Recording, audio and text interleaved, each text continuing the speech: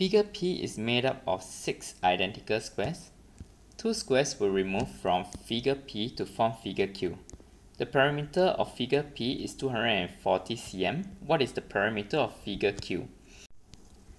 As we go around the outline of figure P, we can calculate how many square sides is the perimeter made up of. So we start from here. So this will be 1, 2, 3, 4, 5, 6, 7, 8, and 9. Okay, and you would have realized I skipped the horizontal outline indicated by the red color pen. All these horizontal sides will add up to 1, 2, 3. 3 square sides. So now we have 3 plus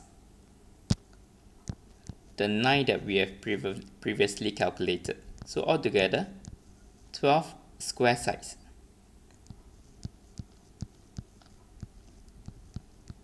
Gives us 240 cm. So one side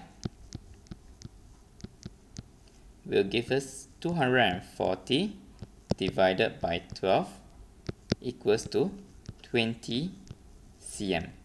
So now let's look at the perimeter of Q, and let's calculate how many sides does it consist of.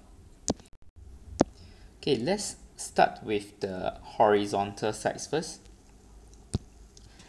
Okay, we can see that this blue line here plus this blue line here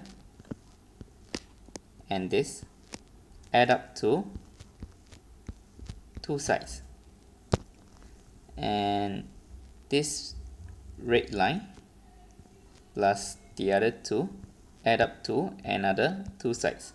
So now let's count the vertical line. We have 1 here, 2, 3,